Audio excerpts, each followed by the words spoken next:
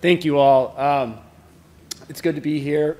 As a recovering academic, and I used to be a professor, and as a new to the concrete world, newish to the concrete world and whatnot. I used to be mainly a steel person when I was doing that. I'm having a lot of fun here, and I'm presenting on something that'll just kind of help ground us, and as we talk about all these different new methods and materials and whatnot that you're seeing throughout this presentation. So I promise there will be no fancy tables or equations here today. This is going to just be a great idea for you all to listen and see how WJE or engineers think about punching-related deficiencies and how we can go about repairing them effectively, and just thinking through the process, right? And it helps you. I think it's actually just a great opportunity to think about how novel systems and novel things and analyses can be further used, all right? So really quick photos here, just FYI, this photo here is actually a piece of the punch column, punch piece of slab from Champlain Towers, the Surfside collapse. So that's from the NIST evidence facility right there. I'll show a couple more photos, but I'll talk a bit about that for a second. All right, so you're gonna have to imagine sometimes here, unfortunately. This one, not too much to imagine, but let's just remember some of the benefits, why we like, all right, that's better. Yeah, okay. Why we like flat plate construction, why it's important to keep working on this, right? It's economical, right? Lightly loaded, no beams are necessary. We can get great MEP layouts, floor-to-floor heights are awesome. In the steel world, they dream of having a system as good as PT, flat plate construction, right? And we're not going to really focus on PT, but it's just a really great method for construction. It's highly optimized, right? We are working in a design world, right, where deflections are controlling often in flat plate construction, right? And that's a whole different topic, not discussed here today. And then the capacity at the beam column joint or this punching shear capacity becomes quite important, right? But it is sensitive to different issues, right? And one is, especially on the construction related side, we always, not always, but often, very often see low top reinforcement, where people have stepped on the reinforcement, it's pushed low. So you do need good construction control.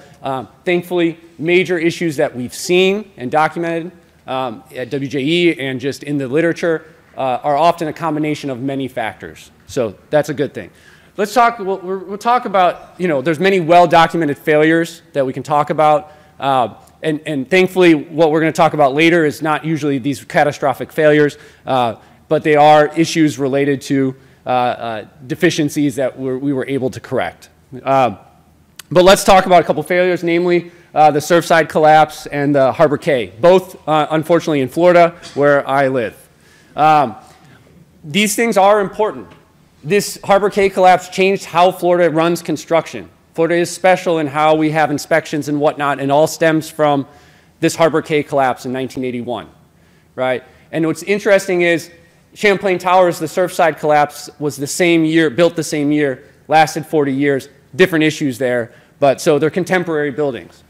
11 people died, flat plate construction failure, punching shear failure. It turns out engineer misdesigned or really didn't design for punching shear, unfortunately. And on top of that, they made matters worse by getting all the reinforcement placed low, right? So bad construction controls. It's changed how we inspect shoring. It's changed how we inspect buildings. It makes construction very odd in Florida and confuses many engineers who come to Florida and work. The other big one is Champlain Towers. WJE was retained by the ownership or the receivership of the towers after the collapse and to investigate the collapse. 40-year-old building, lasted 40 years, different set of issues, different set of circumstances. 98 people got killed, unfortunately. And the ultimate issue there was inadequate punching shear design, right? And then on top of that, they had low reinforcement, and on top of that, they added load, right? So it is the kind of triple whammy, and then you add maybe some long time and corrosion, and we end up with an unfortunate collapse that happened there.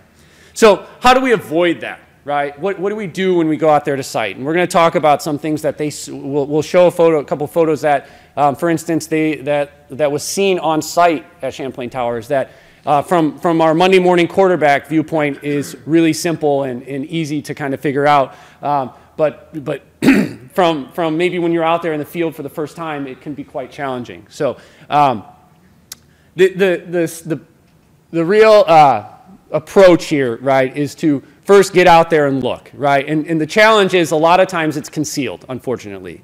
And that's the real issue. Parking garages are great because usually it's not concealed. So parking garages we often find punching shear deficiencies in parking garages because you can see them, right? Unfortunately on pool decks and things, they usually have pavers and terraces. But the idea is you get out there, first off, if there's no faulting, like if there's no differential movement of the slab, that's a good start, right? Then we're looking for shear cracking or kind of tangential cracks or that go around, as well as flexural cracking, which would be the radial cracking patterns. Do your initial 4 root F prime C check. Think, is it time to shore, right? Should we be thinking about shoring right away, or when is the right time to shore? And that's a tough answer. 4 root F prime C is not a predictive number, right? It is just a code equation. And I think we're all very clear about that, right? We have an AS min now in 318.19. We know that there's other theories about how to handle punching from the Europeans.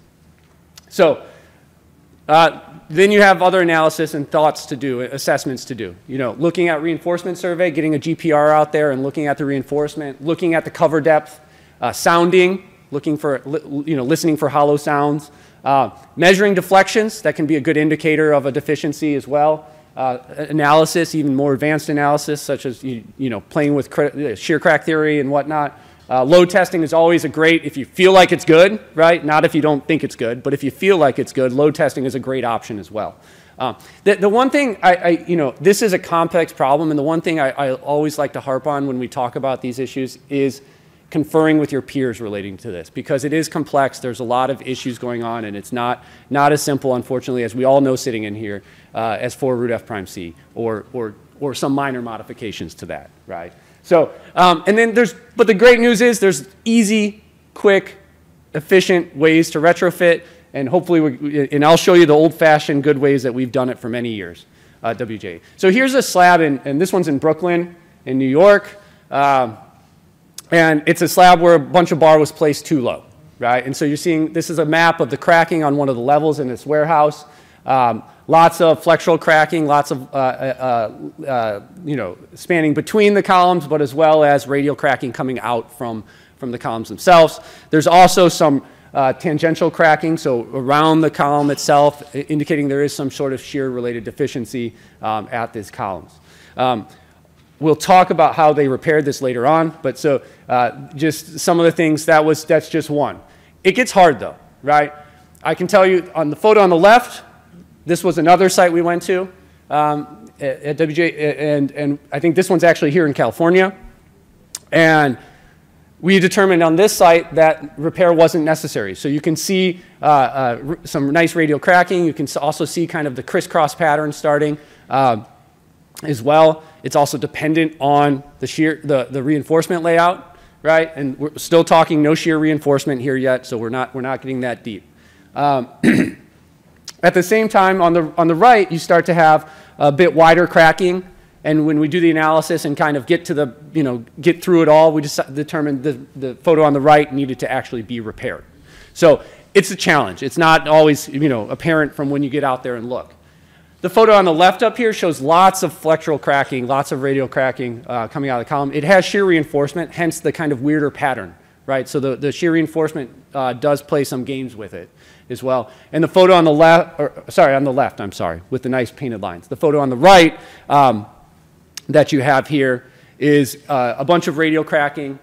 Ultimate repair was just to seal the cracks, just due to exposure. Okay, so it's not always necessary to repair. Routing and sealing, epoxy are always good alternative options for repair. Just got to think of the situation. Is the building done moving? Maybe epoxy is a good choice. If the building's not done moving, sealant is an even better choice. This is from one of Matoni's and his group's papers. Thinking about I thought it's a really great description for thinking about what the type of cracking you're seeing, right? Low reinforcement ratios on top. You should see lots of radial cracking. Think of it like like a circus tent pole, right? That's what I have to imagine in my head. And you start getting a lot of flexural and you get those nice radial cracks. Add more reinforcement, you start getting this nice checkerboard pattern. Add a lot of reinforcement, you get the whole thing to pop off the top, right? The cover to pop off the top. So I use that a lot. Other ways you can figure things out. If you're on a terrace or something that you can't see the actual surface, go below, you know, assuming things are safe, right? Pour water on top. Start flooding it with water. See if you can get that water to flow through any shear cracks that have formed, especially if you've seen signs of that water has already flowed down these columns, right? There's more ways that columns can show, or you can get water flowing down columns than a punching shear related deficiency. But when you're putting two and two together, it should line up, right? And so that is a great way to kind of identify this. We've seen this often. And that is actually on the right, us pouring water to get water to come through that shear crack. So ideas on top there. Here is actually a punching shear failure that we corrected and retrofitted. This had a bunch of soil on the top, so thankfully the soil's all been pulled back, so the load has been removed significantly. When they did that, you can see all of the faulting, the whole cover is popped off. And you can see we put a little inspection opening into the punch zone, and we could found out that it had moved significantly, right? And you can actually see kind of the crack, the separation, or the movement, the differential movement between the column and the slab there. Here is after we do a little chipping, integrity reinforcement works. There it is, working working less hard because it has shoring around it. But it does work. So it is there, and it is a real thing. Remember those 1981 buildings, Champlain Towers, Harbor Cay, no integrity reinforcement. Okay, so here's Champlain Towers. Here's two photos of Champlain Towers, okay? I found these photos, so we had tons of discovery items just based on what we were doing in terms of our investigation working for the building afterwards. And so I'm sitting there, my wife was, I tell this story, my wife was very pregnant when we were doing this investigation, so we'd sit around on the couch at night and I would click through photos, right? Literally just sitting there clicking through weird numbered photos, because this is what happens when you do litigation. And I clicked in this photo one night on the bottom left corner here. And I said to myself, that's weird, right? And you see here, punching can manifest in many different ways. Damage can manifest in many different ways. This is the manifestation of punching that you can't see because of the pavers, but it is loading, that load is transferring into, or trying to transfer into the planter walls, right? And causing cracking in the planter walls and differential movement at the far end of that planter wall. What's funny is as soon as I see that photo, I start looking, I say, I've seen this photo before, but in a different time with nothing wrong. And so on top, a year before the collapse, nothing was wrong, okay? The photo on the right's from November, so a little bit between these two photos. This is a different column. This is column L13.1, right next door to this other column. Water streaming down it, right? So you get in the picture. Punching is progressing around that tower. And that's ultimately, we talked about some of the other nuance here, but punching was progressing around this tower and moving around and slowly failing this system. So just keep that in mind. There's lots of little hints and clues here. It's not always apparent, and it's challenging. Thankfully, there's a lot of easy and cheap ways to repair this.